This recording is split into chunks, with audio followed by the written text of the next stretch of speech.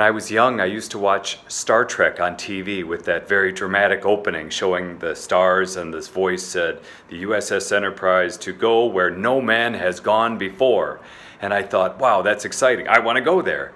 You know, on Ascension, what we celebrate, among other things, is that Jesus Christ is going where no one has gone before. That is, up into heaven.